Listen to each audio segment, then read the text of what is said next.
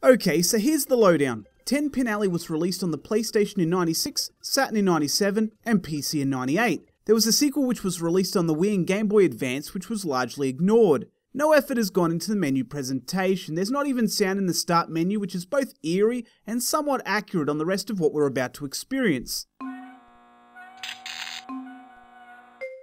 The in-game menus are this bright blue, which might fit into the theme, but they need a new theme. Something less hard on the eyes. However, the speed and swing bars look pretty good.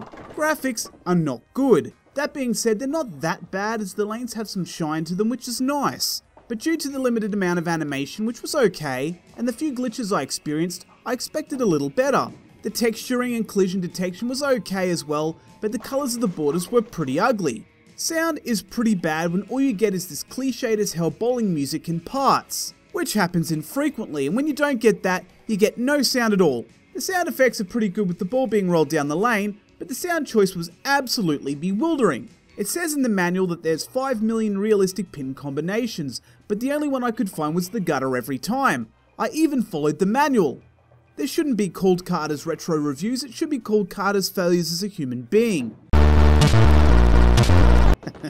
I still like that joke. I hit the right sections of the gauges and switched hands, and the only thing I could muster up was to strike a few times, which I completely fluked. Even though the use of the controls was limited, they did feel a bit stiff and didn't fill me with confidence. Replayability is present with 3 modes, open play, team play and tournament, so there's a bit to get through. Would I recommend this game? Nope. While I understand that I'm the problem here, it also suffers from other problems like inconsistency in graphics and sound.